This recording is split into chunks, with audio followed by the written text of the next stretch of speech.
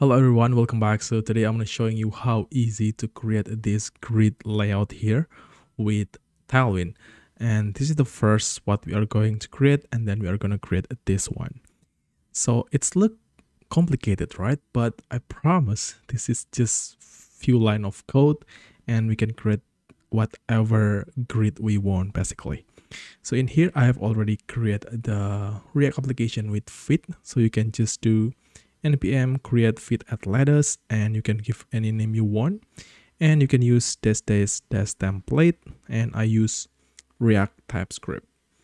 All right, so from here I'm going to open that into Visual Studio Code. So now what we need to do, let's go to Tailwind's documentation. Let's go to tailwindcss.com, and we are going to install Tailwind on our Fit application. So let's click get started. Let's go to installation framework guides, and I'm gonna go to this Fit here. And what we need to do, let's just copy this command here, all of that, open terminal and paste that right here and hit enter. And also we need to just copy this content here, because after it's done we have this file here, tailwind.config.js. so let's wait for that. And where is the Tailwind? This one, tailwind config.js, and we need to put the content right here. Let's just save, and we can say npm run dev. Let's go back to source and then app here. And what I'm gonna do is, let's just, oh, I think I missed this one. So we need to just copy this styling here, go to index.css, and we need to put that right here, like so. And then go to app here. I think we need to just get rid of this file, app.css, and go to app.tsx. And here I'm gonna grab all of that and put heading 1 and see hello world. And here I'm gonna say class name tax red 500 maybe. And let's get rid of this use state and all of this. So now save. Let's take a look. Oh, we not open that, right? So let's open localhost 5173, and as you can see we have this hello world with red text. All right, so now let's close this terminal, and inside the source folder I'm going to create a file called data.ts. Basically I have already generated data with my ChatGPT, and this is the result. I'm going to paste that right here. And as you can see, this is just a data array with some object. We have title, value, and height. All right, so let's just save that. And now let's go back to app.tsx. And in here, I'm going to use div like so. And let's save. Let's take a look. Nothing happened really. So in this div, I'm going to put class name called maximal width into, I'm going to use 7xl and mx auto to make it in the center right here. Nice. So now let's go to source, and I'm going to create component folder. Inside the components folder, I'm going to create a file called css grid.tsx.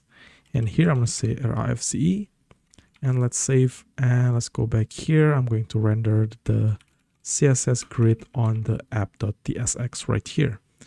Okay, we're done with the app.tsx. Let's close off the file, and then I'm going to close this Tailwind config, and then now let's working with this CSS grid. So here basically we are going to map through the data, so we can say data.map. I'm going to grab the item and also index here, just put I, doesn't really matter.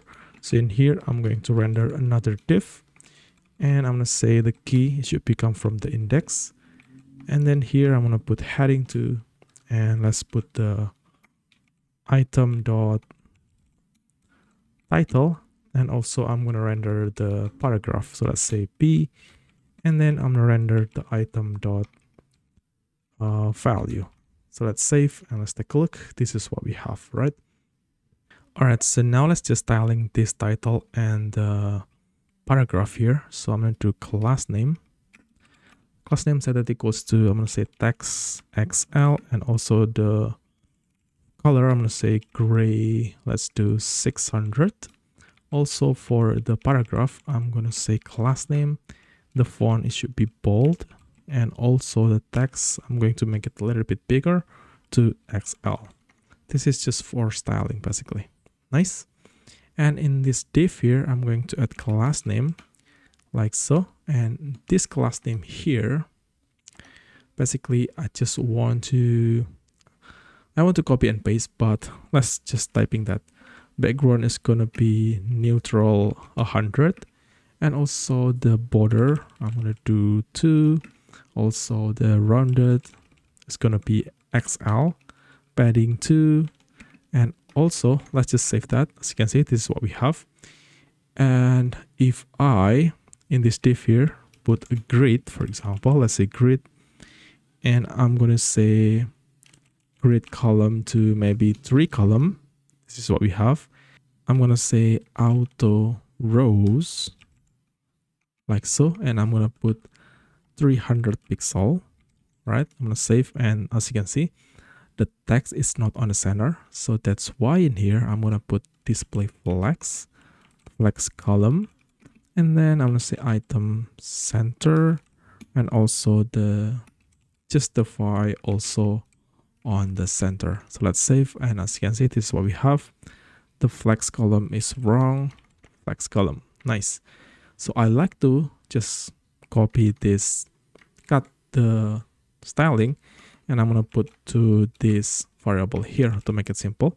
Let's do a box style like so. Set equals to this styling here, and I'm gonna put the variable into this class name here. So let's put that like so. Of course, we need to use backtick to be able to put the variable in this class name here. Okay, so let's save, and this is what we have.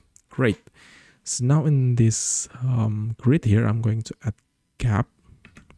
Let's do gap to 4, and margin vertically, I'm gonna say 10. Let's save, and this is what we have. Okay, look pretty cool. So now I'm gonna showing you how to do this one. Okay, so the first thing is, let's see, I'm gonna showing you here. We have 1, right, 2, and then 3. So basically we have 3 column, right? So let's go back. We have already doing this. Grid column 3. Okay, nice. And also, as you can see, the difference is just these 2 right here. This one, and then this one, right? So we are going to count this 0. This is gonna be 0. So let's put, where is this is gonna be 0. This is 1, 2, 3, 4, 5, and then 6, right? So we know 3 and 6 is have a little bit different width, right? So in this class name here, what we need to do is really simple. So we can say like so, and we can do if I is equal to, as you can see, 3 equal to 3, or E is equal to 6, right? What I'm gonna do is I'm gonna put this column span 2, just like so, and then else just do empty string like so. All right, if the I is equal to 3, or if I equal to 6, we are going to put this column span 2, right? So let's go back and see what we have, right? Magic happened and we done. As you can see, how easy is that? But when I open that on the mobile, it's gonna be look like that.